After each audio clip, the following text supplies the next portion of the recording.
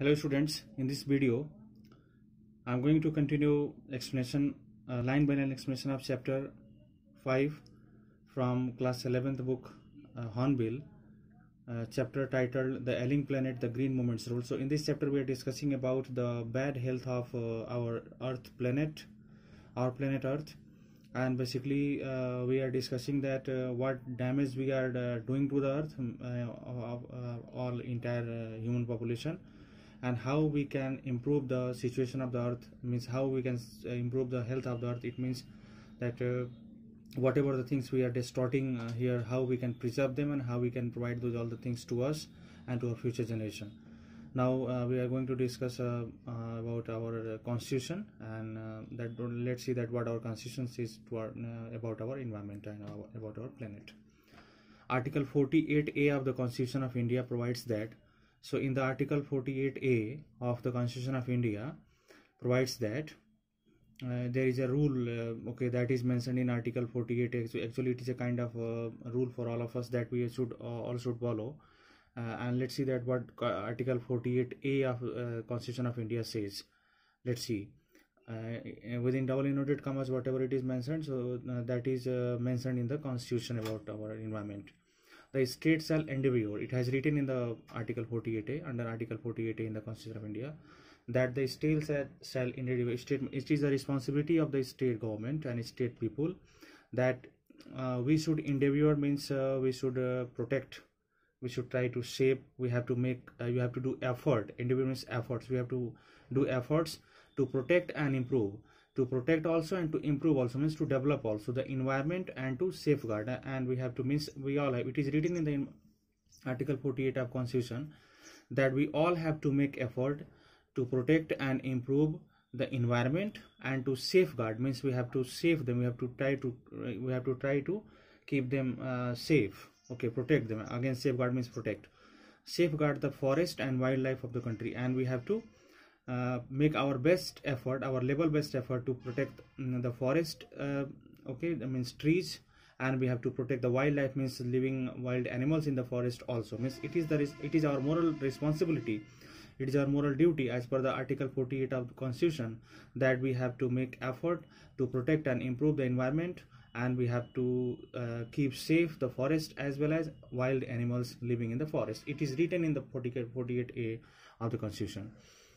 But what causes endless anguish? But author says here, but what is the reality? Whatever it is written in the Constitution, but reality is something else. But what causes endless anguish? Author says that there is a problem which causes endless anguish, means anger, a kind of disappointment, means we are being very disappointed. Endless means there is a kind of disappointment in our life that is endless. Why? Is the fact that laws are never respected, not enforced in India. There is a very huge problem in India. Basically, it is the law, it is written in Constitution that we have to not only protect the environment, we have to make them improve also, and we have to try level best to preserve the forest and the wildlife.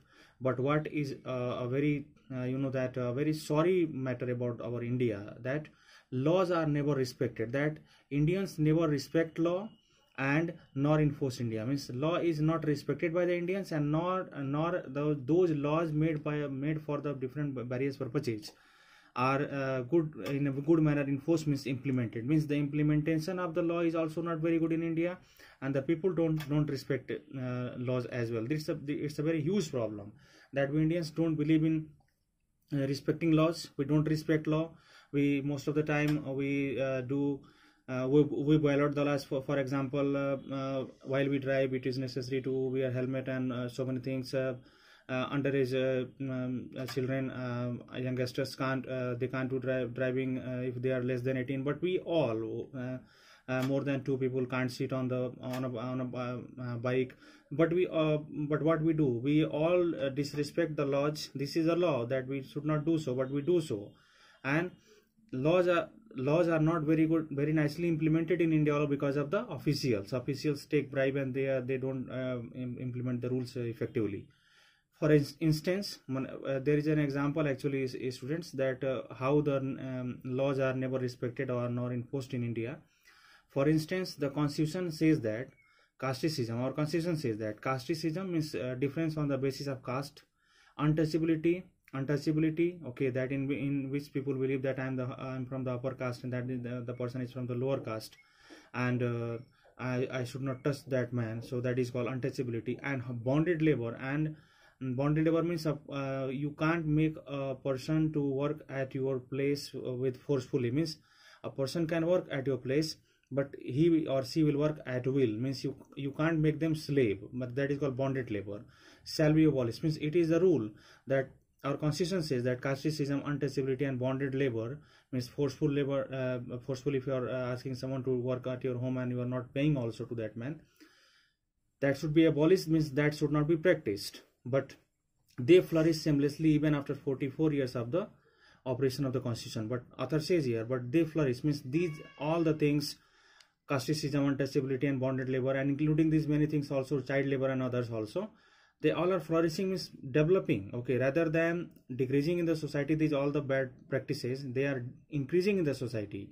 And seamlessly means people don't same also, they don't feel same also, and they are doing it seamlessly even after 44 years of the operation of the constitution. Even after the 44 years has passed and our operation is working effectively, because this chapter was written in 1994, students, that way it is written 44 years later. So it was written in 1994, this chapter, and that's why authors say that even after 44, as we know that our constitution was adopted on 26 January in 1950.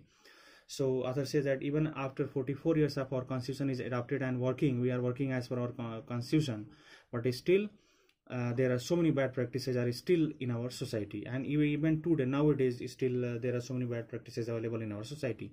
A recent report of our parliament's estimates, author gives example here that a recent report of our parliament's commission actually estimates says that committee has highlighted, means the parliament estimate committee, that is called the parliament inquiry committee type of, it has highlighted the near catastrophic depletion of India's forest. It has written that it has been mentioned that catastrophic means illegal, depletion means disappearing, means forests are being cut, okay, by us, by the human being, illegally with a very huge speed of India's forest over the last 4 decades, means in last 4 decades, means in last 40 years, because author is talking about from 1950 to 1994, so that is 4 decades. A decade is a 10 years duration call.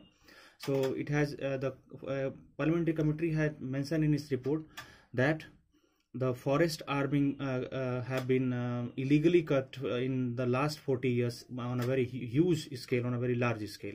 India, according to reliable data, and whatever the reliable data means, trustable data and the confidential data is available, is losing its forests at a rate of 3.7 million acres a year. Means it is a data that India is losing its forest 3 acres in a year.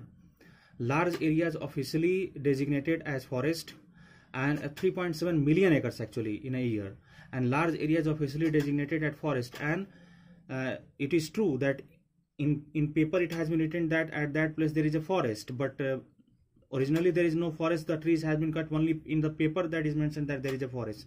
Large areas, that is called large areas officially designated, means officially mentioned in the paper as forest land, are already virtually treeless. Basically already they have become virtually, means almost treeless, means there is no tree, means in the paper it has written that there is forest, but in reality the forest has been cut and some industry or some rehabilitation areas have been developed there. The actual loss of forest is estimated to be about 8 times of the rate indicated by the government statistics, and the actual rate of forest disappearing is 8 times plus rather than it is mentioned in the government official reports, that is 3.7 million acre a year. It is mentioned in the government record, but according to estimate or guess, 8 times plus, means almost 26 to 27 million acres forest is disappearing every year. Means 3.7 is official, but unofficial it is more than that. A 3-year study using satellite and aerial photography conducted by the United Nations. United Nations has that is for UN. United Nations has conducted, as you can say that they have developed a 3-year study of satellite. They studied the environment of this planet through satellite pictures and through aerial photography, means photography by aeroplane and others by helicopters and others. So as per the 3 years photography organized by United Nations through satellite and aerial photography, reports warns that it is giving warning that the environment has deteriorated so badly, damaged so badly that it is critical in many of the 88 countries investigated. And in this 3 years study of satellite picture and aerial photography, 88 countries were recovered. Okay, means in 88 countries this study was continued, this study was done, and it has been told in the result, and the picture suggests that in many of the countries which have been investigated in these 88 countries, I think the situation is very, very critical, means the Earth's situation is very, very poor. There can be no doubt that the growth of world population is one of the strongest factors of distorting the future of human society. So now here author is discussing about the population growth, that is, which is a very strong, very big problem of India also. In India, whatever problem it is, unemployment or whatever it is, that is just because of overpopulation. So author says that we cannot deny, there is no doubt that the growth of population, world population, is one of the strongest factors. It is one of the biggest reasons actually. Distorting means destroying the future of human society, and because of that the human society is being destroyed. It took mankind more than 1 million years to reach the first billion. Now author says that it took mankind, human being took more than 1 million years to reach from 1 million to 1 billion. Okay, means population from 10 lakhs to 100 lakhs. It took million years to reach from 10 lakhs to 100 lakhs. But that was the world population around the year 1800. Means in the year 1800 the world population was 1 billion, that is 100 lakhs. That is 100 that is 100 crores basically, 100 crores. Okay, 100 crores, yes, 100 crores. So that is 1 billion. That was the world population around the year 1800. So, and it was the 100 crores were the population of all the world around in the year 1800. By the year 1900, means just in 100 years duration, a second billion was added. Means from 10 crores from reaching from 10 crores to 100 crores, it took million years. But from reaching from 1 billion to 2 billion, it took only 100 years. So a second billion was added, and the 20th century has added another 3.7 million. And while from 1900 to 2000, means another 100 years duration, the population increased so rapidly that another 3.7 billion was added. Means up to 1900 it was 2 billion world population. In 2000 the world population became 3.7 plus, it means 5.7 billion it became. The present world population is estimated at 5.7 billion, and around 200 because it is written in 1994. So author said that about this time the world population is 5.7 billion. Every 4 days the world population is increased by 1 billion, and every 4, it is estimation that every fourth day the world population increases by 1 million. Means you can say that almost 10 lakh people are added in the world population in every 4 days. Fertility falls and income rise. Fertility falls and income rise. Basically, if fertility will fall, means if the population will that is fertility means population here. If population will decrease, because it is increasing, so we are in bad condition. If population will decrease, then income will rise. Our income will per capita income will increase. Education spreads, and then education will also spread, and health improves, and health system also. Means it is depend on population. If population will decrease, our income will rise, our education will spread better, and our health systems will become strong. Thus, development is the best contraceptive. Contraceptive means contraceptive is a method by which we can control population. So here author says that development is the best contraceptive to control the population. But development itself may not be possible. But development is also not possible if the present increase in numbers continues. If the present increase in numbers means if the present increase in population continues, then development will not be possible. The rich get richer and the poor beget children. The rich people are being richer because they are thinking about the family planning. They have family planning, and the poor people are getting they are being beget means they are being more poor, which condemns them to remain poor. And because poor people are getting more children, and that's why they are getting more children, and that's why they are condemned, means they are cursed to be more poor. More children does not mean more workers. It was the ancient thought that more children means more workers. Actually, the more children means more workers, but on the other hand, merely more people without work. Basically, more children is not only more workers. it is more people without work, means unemployment is increasing. It is not suggested that, it is also not suggested, author said that we are civilized, human beings are civilized, and it is not suggested, it is not good also that human beings be treated like cattle, that we should be treated like cattle, like the animals, and compulsory sterilize. And sterilizing is a process by which a person will not be able to